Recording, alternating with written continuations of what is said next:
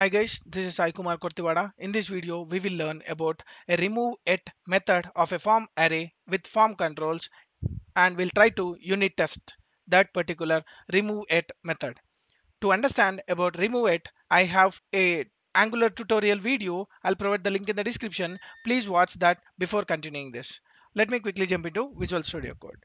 Here I have created a form with a form controls like form array, and these will be looping and it will be rendering all these input fields and the buttons. Already we have executed the test cases for the add new control and the form controls. Now we will be focusing on the button. Whenever we click on this button, these will be calling a remove form control, and that has been written in our ts file, and this will be executed. Whenever this is executed, my cities array will be having one less compared to the previous controls. So let me quickly go into the spec file, and here we already wrote all the different types of testing.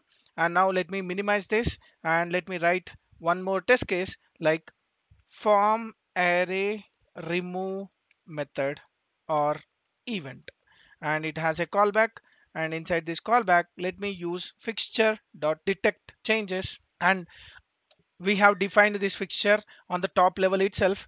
You can see my previous videos for how to create this fixture from a create component, and also we have the instance that will refer to your ts file.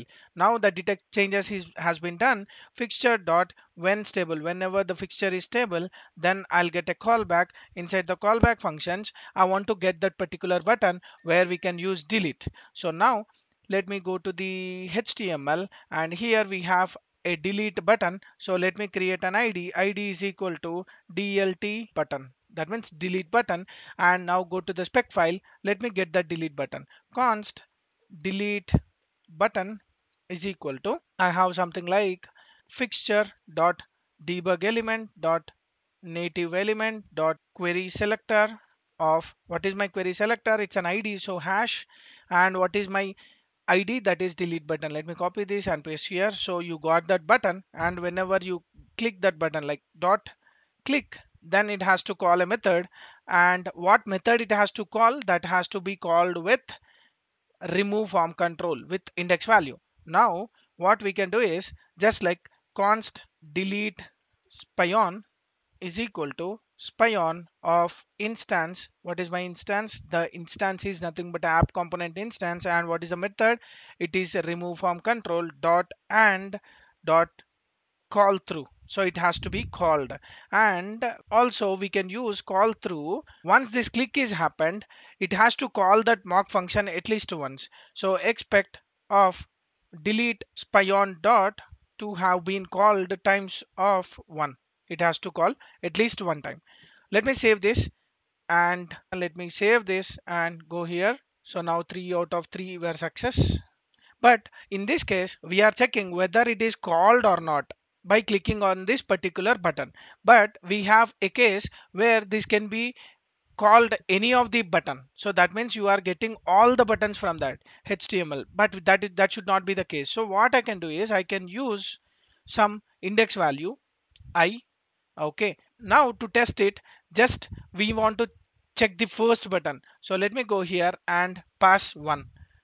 So let me save this, and the ID would be something like an underscore. So let me pass the underscore 1, and whenever that is clicked, then we have to pass an index. That means the index value is 1. So that will be passed with an index 1, and the delete spion should be called at least one time. So now this is called one time, and also the next expectation is something like expect of instance dot cities dot to equal of, I want to find the length, and that should be equal to your array length. By default we have 2, from that we are deleting the first one, so we'll be having 1.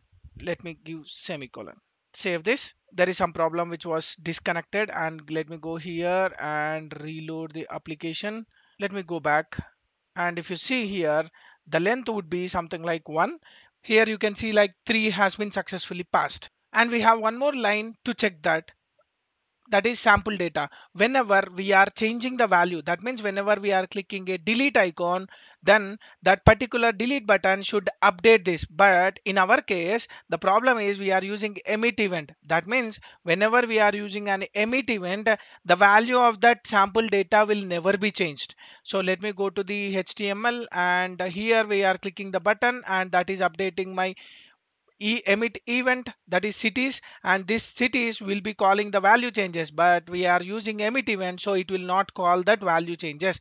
So in this case, what we can do is just go to the spec file, and now we will be checking the default value of the sample data, like expect of instance dot sample data dot length dot to equal of 0. Why? Because for the first time it is the length will be 0, and we are not changing any of the values. Now after deleting, we are changing the cities array. At this particular time, we are expecting that to be equal to the length of the cities, but that will not be the case. Why? Because cities and the sample data will not be updated dot to equal of 0 only. Why? Because we are using something like emit event as false, so it will not change the cities array, and it will not call the value changes subscription. And let me reload once again. So go here, it has been successfully passed. 3 out of 3 has been successfully passed. And now what I will do is just I'll change these two. In this case, whenever we are changing into true, the emit will happen and the value changes will be called. Then the value changes will be updating this dot sample data. In this case, this will fail. That means it is expected 1 to equal of 0. That means it is expecting 1. Why? Because we have 2 and we have deleted, and that will be triggering these value changes. When the value changes triggered, my value of that cities will be array of 1, and that will be given to the sample data. So in this case, it will be having 1. Let me save this, and you can see the output, and this time it is success. That means it is very easy to test our value subscriptions or value changes with our cities. And this emit event is an option whenever we are using an emit event.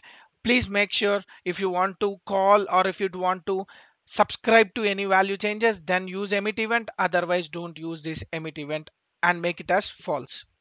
Hope you guys like my explanation. If you like my video, like, share, subscribe to my channel for more updates. Signing off. Thank you.